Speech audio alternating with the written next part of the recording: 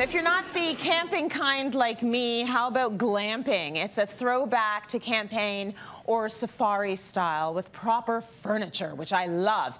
Here to show us how to bring the look home, designer Suzanne Dimma joins me. How are you? Thank you for talking about my kind of camping. Yeah. Although I imagine you're probably a camper. I'm a bit of both. You're a bit of both, You right? need to You're be a an blend. earthy girl, I am, right? at heart, yes. So let's show some beautiful pictures I was inspired by. Like, this is where I want to go to do the camping. Yeah, there's some pretty amazing places now where you can do high-end glamping. Yes. This one's called the Clayoquot Wilderness Resort. It is stunning. So if you look at the setting, you're going to see, look at the setting in BC. So those are tents? So those are prospectors tents. Okay. And prospector tents are the ones that have the high walls so that you can stand up. You're not doing like a lean-to. Right. And they are kitted out to the nth degree. So we've got some shots of the inside. Look at the bedrooms. It's a bedroom. There's furniture in there, like a dresser. It's fully decorated. You've got your fireplace, your storage pieces. You're not suffering when you're camping here. Every amenity. And here's the bathroom. Oh my gosh. The bathroom looks like you're on a ship, right? It's got that sort of ship inspiration with the wood. So very polished, high-end. And the thing is that glamping was a term that sort of became popular around 2005. That's when we started to hear about it. Right. But it's actually been officially inserted into the dictionary in 2016. So it's a real thing now. Tons of resorts. But the idea of high-end tenting has actually been around for a long time. And that's when we're talking about campaign style and safari style. When people who were like on the march needed their furniture to be movable, transportable. And it's just kind of evolved from there, and we've looked to that for inspiration to bring into our house for a long time. There's just more and more options. So I want to talk about Hermes. So they do these amazing trunks. They did them for a long time, beautiful leather. They do amazing almost anything. Amazing anything. Take a look at this trunk, which is so beautiful. It's so beautiful. So if you saw this closed, it would just look like a beautiful box. Opened up, it's actually a desk. So it's got that fold-out section, beautiful quality leather work that Hermes is known for, and that little stool that sits in front because it's low. Now this is, again, not a piece for everyone. It's an investment piece. It's actually like a statement piece. I think if you had it, you'd have it in the middle of your party so everyone go, ooh, and look at it. Look at my trunk. Yes. But at the sort of more affordable end, we have Amazon, right? Okay. So this is from Amazon. This is... Is it? Yes. And it's beautiful. This is the butterfly chair. That's really nice. It's really nice. Lots of great stitching to make it sturdy. Totally foldable, lightweight. We love the foldability because it means if you have a small space, you can get it out of the way. The thing with the butterfly chair is that it was invented or designed in 1938.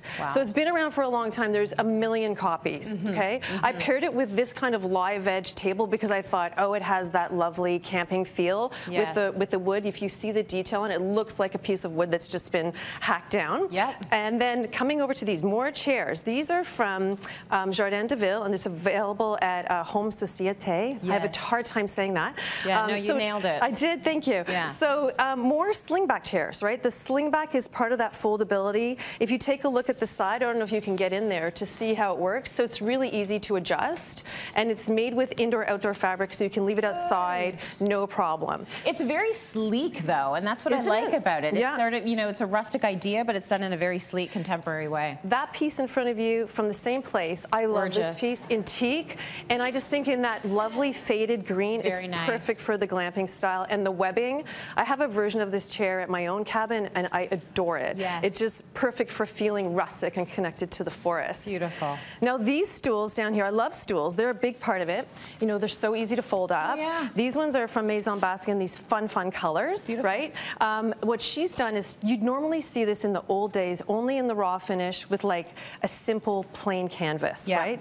And now you have these bright colors with the footstool. Look at that one. I know, isn't that fun? You can use it for your feet. You can use it as a little table. You can sit on it, and they're great for luggage as well. That looks good for dinner and binge watching right there. Exactly. That's what I'd be doing. Okay, you've got even more pieces for us. Let's go take a look.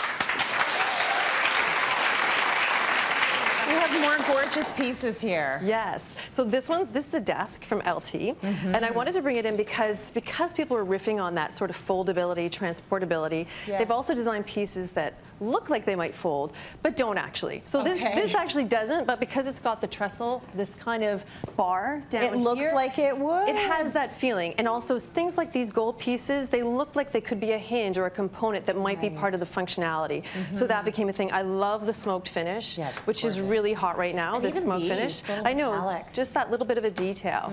So I paired it with this chair from Sodad. This is more nautical feeling, because that's also a place where we saw a lot of transportability. This kind of style of chair you see all over Europe. I love this style, and I love the pairing of it, sort of unexpected with the LT desk. So it folds up really easily as well, and you can remove these pieces for when you store it. That's great. So all these things are really great for small spaces, and for getting, like, if you didn't want this on your patio for rain, just whip it inside. Yes. So lighting is a cool thing. I love these. These are from Lee Valley. They have such great pieces. This is a propane light, and again, like, look at this one with the little hook. So gorgeous, so gorgeous, right? Oh, I love it. And the brass is obviously really hot right now. Lovely. So this is the old school way with the propane, but if you want something a little bit more safe, let's say, you're not going to set your house on fire. This one is from the Modern Shop. I love this piece, and it's an LED light. Let me turn it on down below first, actually. So it glows beautifully. That's nice. And you plug it in with USB cable for charging, and it lasts a really long time. Excellent. Isn't that gorgeous? It's safe, it's easy, it's contemporary, it looks lovely. Yeah, it's very nice. Okay, so now we have all of this hardware, these pulls, which are beautiful, like this. Aren't they? So leather. So this is all Waterworks for Summerhill Hardware. Okay. Such gorgeous pieces. This is the kind of thing that you can add to your cupboards inside to give it a little bit of zing. Gorgeous. But it's the foldability of the hardware. Yeah. The fact that for the campaign style, you wanted the hardware to get out of the way for when you were transporting it, because otherwise it would break off, right? That's right. So that's a big part of it. So anything that sort of indicates that will be part of that campaign style. That's lovely. And what are these here? So these are casters. Yeah, casters. I love casters, again, for adding a bit of bling.